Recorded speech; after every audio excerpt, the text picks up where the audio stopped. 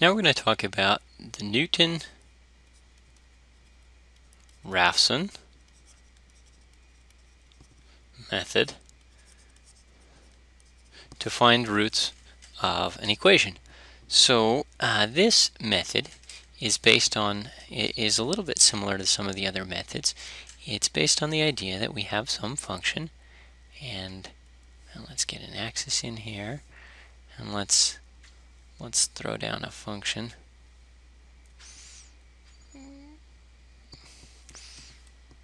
And we have my favorite function.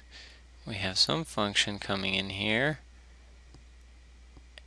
and we want to find the roots of that function. So f of x.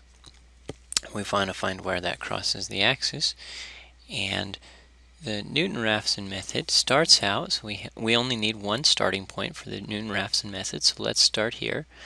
Let's start at that point, x naught, and we evaluate the function at x naught. We evaluate the function, that gets us here, and we say, okay, we not only evaluate the function at x naught, the other thing we do is we evaluate the derivative of the function at that point. So we say, we also find the derivative at this point, and so the derivative is going to look something like whatever the derivative is here.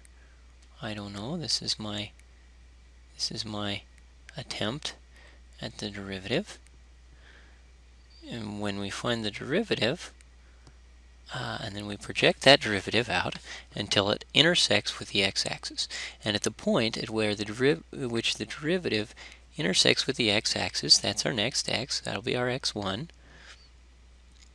And we do the same thing. So we have this x1. Let me move that. Let me move that to x. That label there, it's going to get in our way. We have our x1, and so then we evaluate the function there. And we also evaluate the derivative. So we have both the function and its derivative. And then we have to find where that, I don't know exactly, but it's going to come in here, intersect with the x-axis, maybe somewhere in there. We find out that point, and that's going to be our new x. So that'll be our x2, and we evaluate the function at that point.